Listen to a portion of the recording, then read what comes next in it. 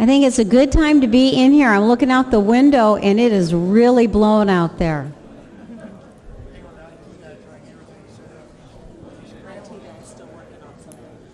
Okay.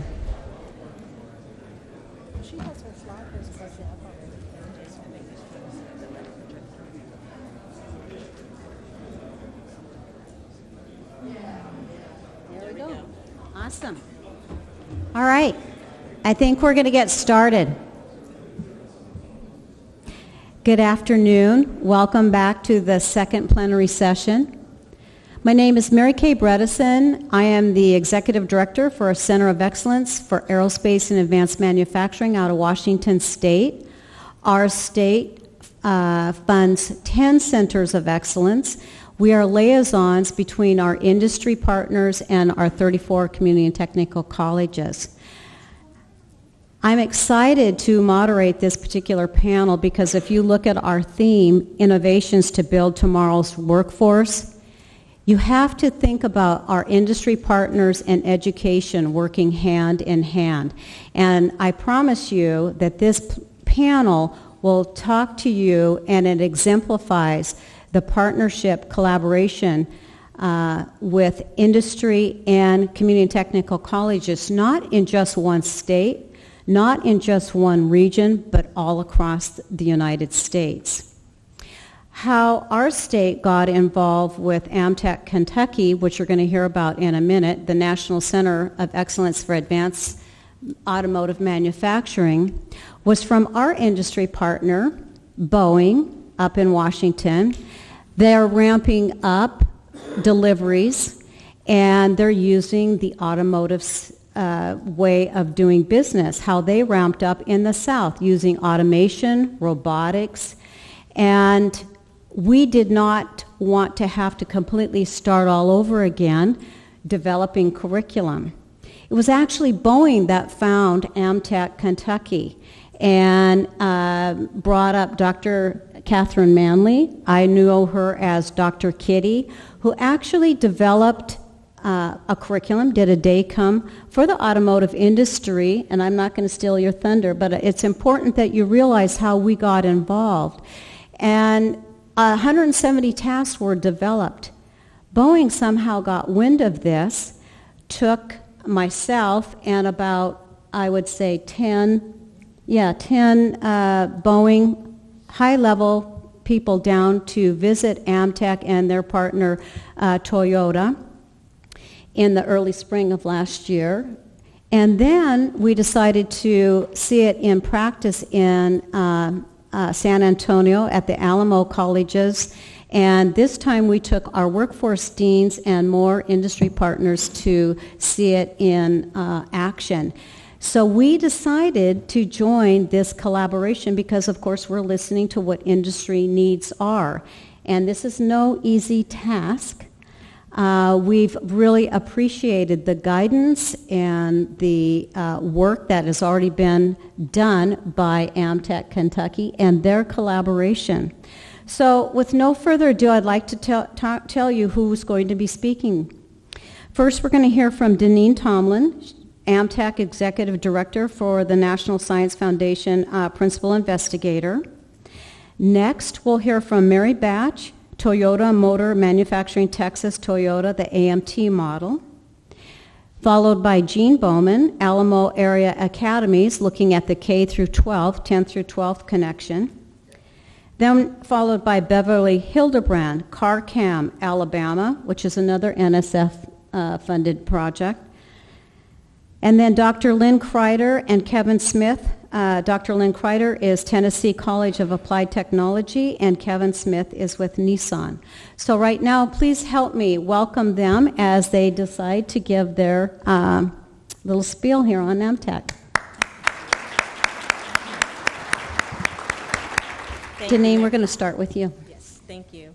We'll have opportunity for some more Q&A towards the end of this, but we just want to give you a quick overview of how every region is approaching the implementation of AMTech. But before I do that, I would like to just give you a heads up on what we do as a National Science Foundation Center of Excellence.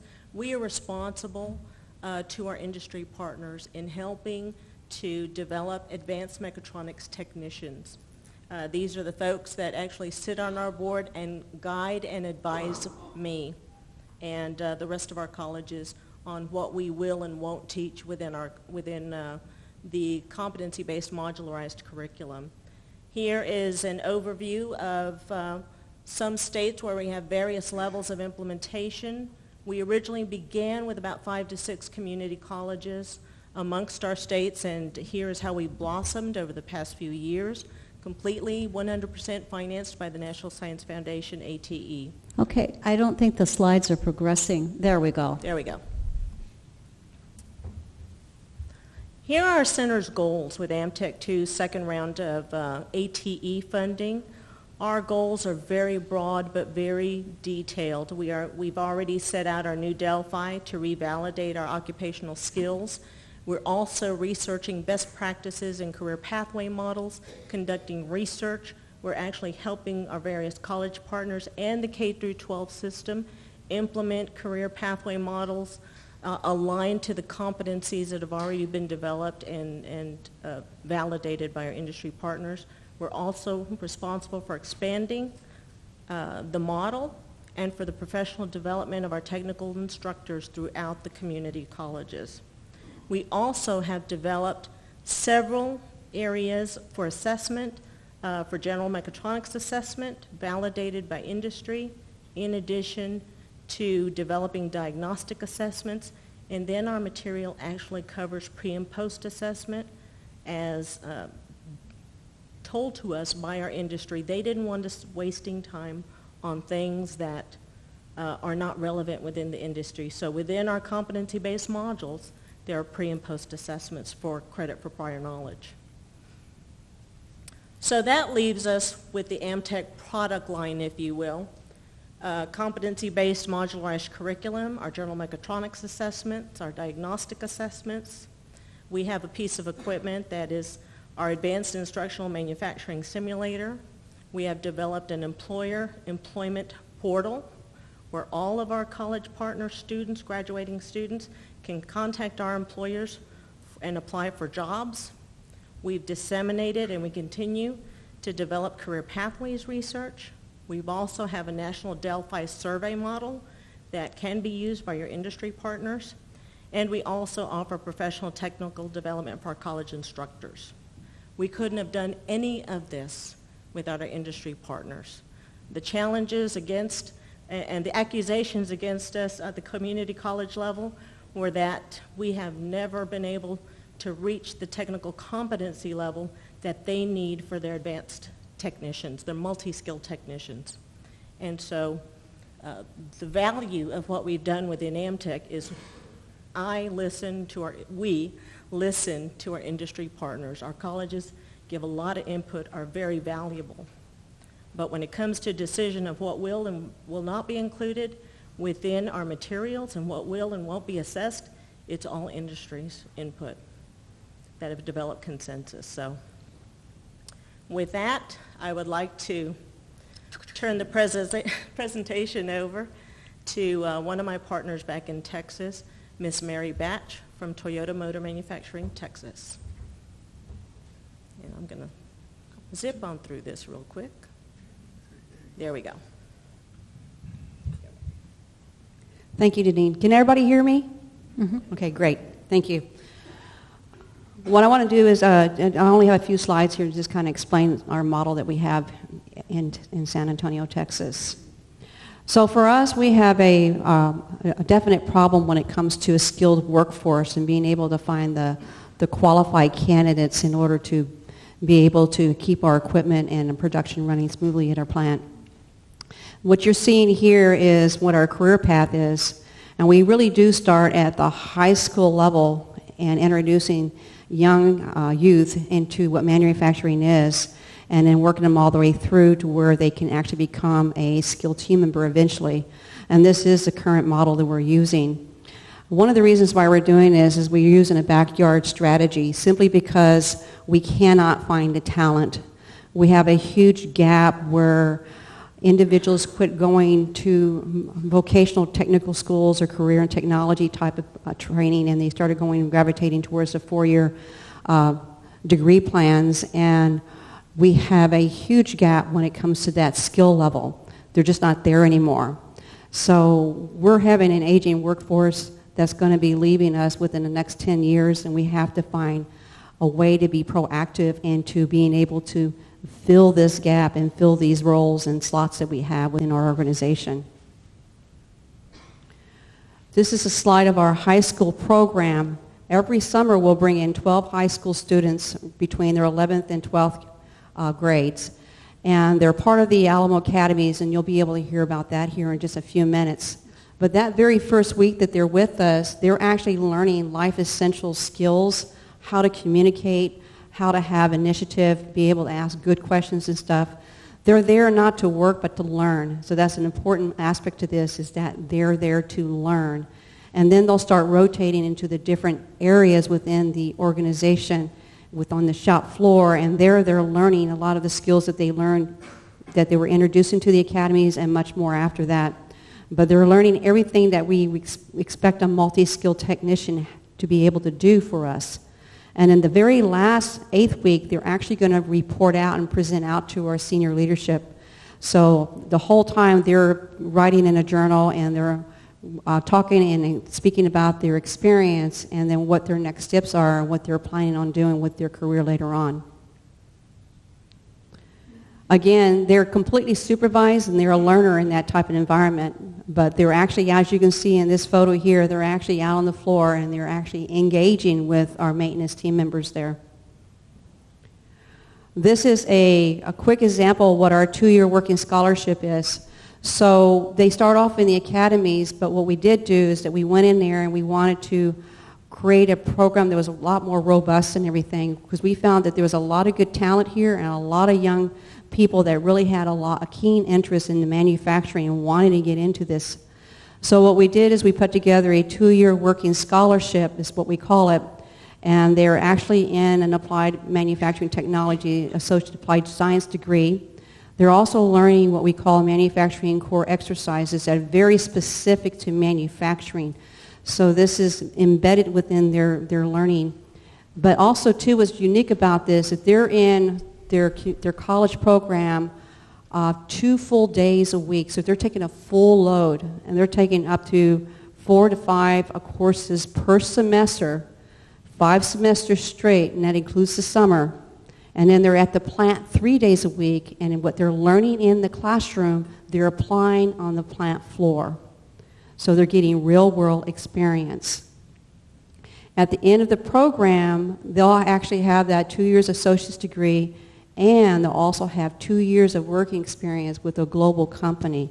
And there's not too many college graduates can actually say that, and actually being able to have an opportunity to work 2 years in the career that their degree is actually in. This is just a way that actually works, where it shows they're at the plant for 2 days a week, 3 days a week, and then the classroom for 2 days a week. Okay, thank you. Great. That's it. So my next person is Gene Bowman. He is part of the Alamo Academies. All right. Does this one work? Can you hear me now? Yeah. Okay. Who saw Butch Cassidy and the Sundance Kid? Anybody see that movie? So do you remember when Sundance was interviewing for the job, and he was shooting his gun at the hat on the ground, and he missed it all the time because he was standing still? That's me. I'm probably better if I'm moving. So if I mess up, it's because I'm sitting still. And we could just go back to my starting point. I'm giving you a little prelude before I get my slides ready. But anyway, one other caveat. I'm a retired Air Force pilot. This adventure in academia is my second career in life. I leave it at that. How's that? It's an interesting career, I'll tell you. So if I don't say it just right, it's because I never said it right. But anyway, so here's the Alamo Academies, and I'm excited to follow Mary, and we changed the slides around because we're an industry-driven program, and so it only made sense that I follow with my industry partner. So I hope this goes. So here's what the academies are. It is your workforce talent pipeline. And I would tell you, if you just copy everything on these slides, you can take it back to your community, and it will solve your workforce talent pipeline problems. That's not hyperbole. It's been working for 15 years in the community of San Antonio very well with partners like Lockheed and Toyota and Boeing and HEB, and I can go on and on and on, Holcat, a lot of them. So it does work. And as Mary just pointed out, it is helping feed the Toyota pipeline.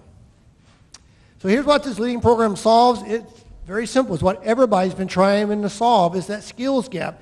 And you see we have a lot, in San Antonio we have low unemployment rate. But that's not always the problem. You got to have people with the skill sets that your companies like Toyota or Lockheed or Boeing need to match up. And so that helps really solve the skills gap. But in Lockheed back in 1999, and it came codified in 2001, they needed to replace the retiring workforce when they took over the maintenance and repair operations of the C-5 aircraft in San Antonio, Texas. They wanted to transfer the knowledge and skill experience for all the people they hired that was kind of looking like me, retired. So they developed this pipeline, which what we have here. As soon as we go there, you go to the next slide. They created this STEM-based partnership. Now, they did this back in 2001, and in 2001, STEM wasn't even a word yet. It wasn't even a twinkle in anybody's eye.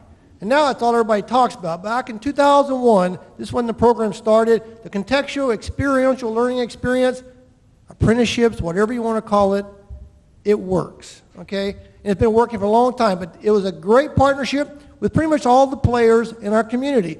There was no additional brick and mortar spent to do this program. You partner with your local community college. You usually have outstanding facilities that have been paid by the taxpayers. You have industry at the table driving the program, all your school district and your local community government. It works very, very well. And the key thing is the red down there where you're marrying industry, workforce, and economic development for a STEM-based high school to career pipeline. Like I said, we got 15 years of metrics showing how this has been working. Very simple, industry demand, collaborative, dual credit. I didn't know what dual credit was when I was in high school. We didn't have such thing. You either were in high school or you went to college. You did both. But now they got a fancy name. They call it dual credit. But we do it dual credit in the career and technical education field, not just core academic, but the contextual, the old shop courses you might think about when we were in high school. But this is shop courses on steroids at college level, at industry standards, and it does work. It's a dual credit program of studies, getting a college diploma, a level 1 certificate, halfway toward an associate applied science degree, recognized industry certificates embedded into the curriculum. It can be done, and it can be done at high school level because you have industry at the table working with the local community colleges, making it happen. The glass is always, always half full. It's just how you look at it. And I look at it, it's always half full. It's like when I hit my shot, the 9-iron to the green, I'm always going to be within 10 feet of the pin. Some golfers out there, I'm glad you got that. Because if I was, I wouldn't be here, I'd be on the tour. But anyway, we have stackable credentials. We didn't create that. That was demanded by industry. They wanted these young men and women coming into this career and technical education career fields. They didn't want them to waste college credits. So they wanted to be able to work toward a level 1 certificate, an associate, an undergraduate. So it's very important I didn't have too many wasted hours in the curriculum. And the key only is not only having industry at the table, but we have comprehensive student support. We love these kids to death. We don't do the homework, but we're there to help guide them through their college experience while they're coming to the program.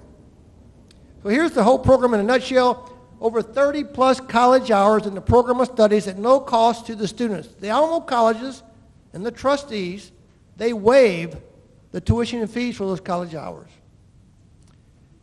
The kids come, they're bused to the college campus 2.5 hours every day, 7:30 to 10. The colleges gets 100% of their average daily attendance. They're making, the high schools get their money from the state so they can afford to buy the books and the transportation. The industry pays for that summer internship, 8 weeks, 320 contact hours, 40 hours a week, applying what they've been learning in that career field with the industry partners on a day-to-day basis. As Mary pointed out, they have mentors there, they got a training plan, they get a college grade for it, and they pay them. Industry partners get to shop before they buy that product when it graduates. They get to see it firsthand. They help mentor. If there's any bad mistakes, it's what industry taught them, because they get to help guide these young men and women. So these are sophomores coming into a program their junior or senior year that have basically earned a $9,000 scholarship when you add all of this up. So here's some brief timeline participants, how it works. Here is how it works. And do not ever leave go without accomplishing this. First step is an industry demand need. This is not your normal academic program where you're just pushing people out the door, you pat them on the back and you say good luck. This is where you're pulling them to an industry man career field, helping to guide them to a potential job. There's no guaranteed jobs at the end of the pipeline, but what you see from Toyota, Lockheed, and Boeing, they're hiring these kids before they even graduate from high school, and they're definitely talking to them. But there's the process. You get the needs, you get a collaborative partnership, you create the program, and down there in the bottom, I stole this from Toyota, you're continuously improving the model. And when you work with industry, you don't have to worry about getting feedback. They will tell you immediately. Right, Mary? Absolutely, that's right. All the time. Here's some of our partners. This is what makes it happen. All the school districts in the San Antonio region participate. We got over 100 industry partners. There was the Lockheed Martin experience. It was so good for them, they exclusively hired these kids to become their jet engine mechanics. Think of the cost benefit to their overhead. They knew what they were getting. They weren't wasting hiring people. I'll get, interview 60, maybe hire one, and they leave in 6 months. No, these kids came. They're loyal to the company. Their retention was over 90%, an absolutely good program. Toyota experience. You heard a little bit about Mary helping them to meet their multi-skilled technician need. So here's what Toyota is basically doing, like all our other companies. They're taking the best kids that want to get in these careers. They're bringing them to Toyota, giving them exposure and a paid internship, and then they're giving them a scholarship toward their advanced manufacturing technician program. Here's some of the cream of the crop in San Antonio that they're basically taking into their plant and turning into that multi-skilled technician. As I said, this works. I'd just steal it if I was you. Here's some of the results. In San Antonio today, we are a majority-minority city. We are what the next America generation is going to look like today. So we have 78% of our students are minority. Sadly, 86% of them are economically disadvantaged. We got a lot of inner city kids. Some of our kids during their summer internship, that is their family income. But when they get hired out of high school, go work for these great companies, man, they are leading example. They're becoming wonderful taxpayers, and they're breaking that barrier that might be in their particular community or culture or whatever it could be.